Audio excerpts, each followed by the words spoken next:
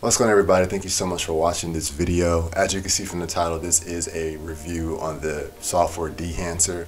I got reached out to by the team at Dehancer and he asked me to do a review. So this is an unbiased review. They asked me to give my honest opinion because it helps them for feedback, what they said. So I will honestly give my critique, my thoughts on it, and you guys can take that as you will. To put it simply, what Dehancer is a film simulation tool. It basically will take the qualities of different film stock out there and basically make your video look like it was shot on that particular film stock. The thing I will point out to you when thinking about using a program like a Dehancer is don't treat it like it's slapping a LUT on or how you would be slapping on a filter or something like that.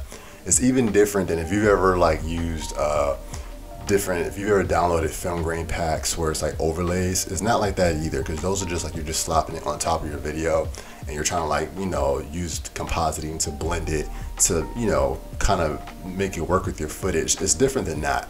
You really do have to think like you're shooting on film. So the first part of this review I would say is this is definitely for people who are really wanting to dig in and create a look. So you really should go into it with a plan. Just like I say anything on this channel, like I say plan before you shoot, consider story. It's the same kind of thing. Don't just think that I'm gonna slap this on and magically my footage is gonna look like it was shot for like a movie or it looks cinematic. A lot of times we get stuck on that getting the film look. And we think, oh, if a movie shot on film, it makes it look cinematic. Which there's qualities to that because our brains have been wired for over a century of watching movies that were shot on film.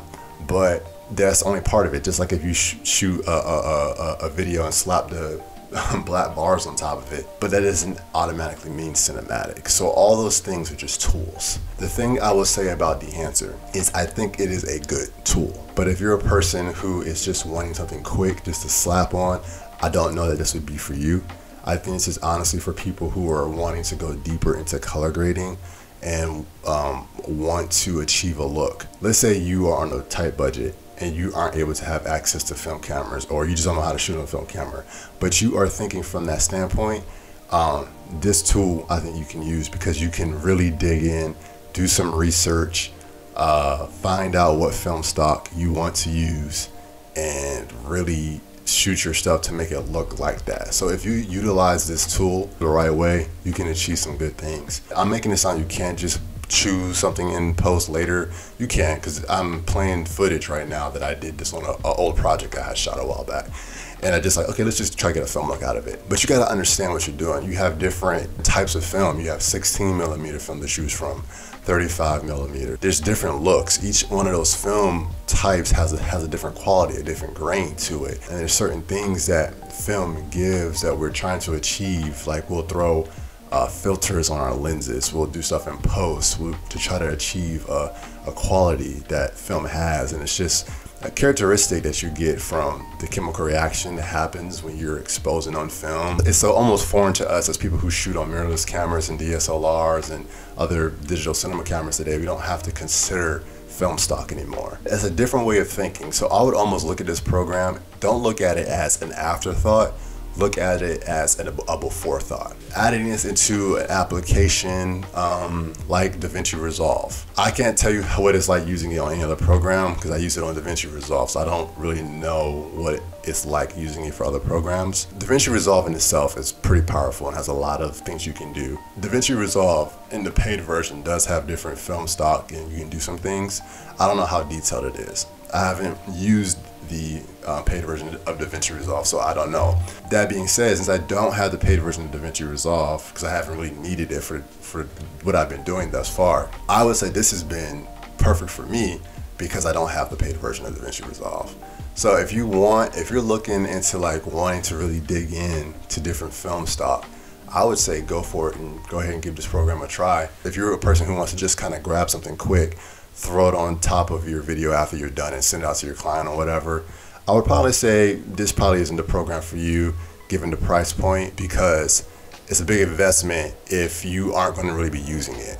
So I would say if you're someone like me who has some understanding of the language of film, this program could be cool for you because it could be a way for you to start to achieve the things that you've been wanting to do that you haven't really been able to do before. The thing I would say, like the best way to use this program, in my opinion, is to, when you're shooting your film or whatever, you're going for a certain look, decide what film stock you want to shoot on before you start shooting. So that can kind of help you really lock in. And let's say you aren't, maybe you didn't shoot it, but you know you're editing, or you're just doing the color grading on the program. Look at whatever the reference was. If there was a film stock, so for instance, let's just say you picked a film and you know it was shot on film.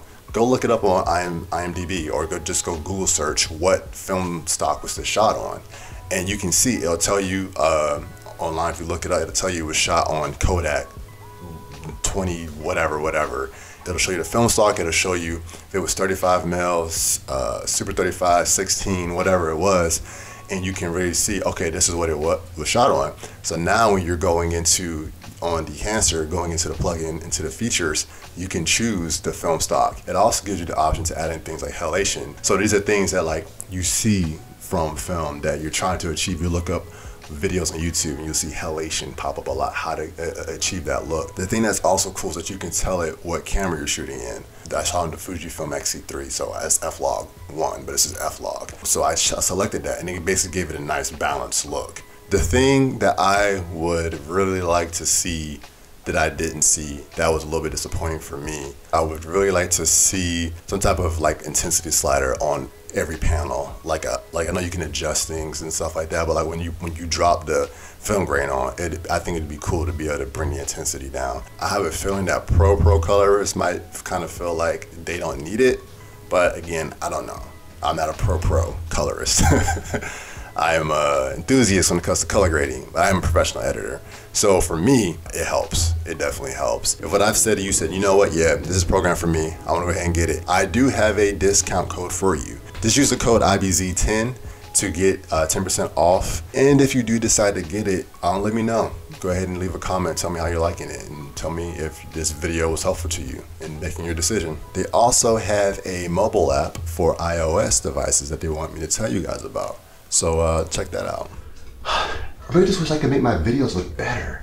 Are you tired of your videos not looking awesome? What the? Well, I have just the thing for you. Who is talking right now? The Dehancer app for iOS. The app is great for editing photos and video. And if you're editing video, you have access to features like gate weave and film read. And you can use it on your iPhone and iPad. Where did this even come from? Oh, and Dehancer isn't just an ordinary app with filters. There is years of scientific research behind this technology. Consider this app your on-the-go film look creator, because the color and tools you get in the app are similar to the ones in our renowned desktop plugin. Now that's awesome. Me? No, not you. The app. It is awesome though. Get that film look by downloading the Dehancer app for iOS. But that's it for this video, guys. If you found this helpful at all, if it helped you make your decision one way or the other, be sure to leave a like. And until next time, peace.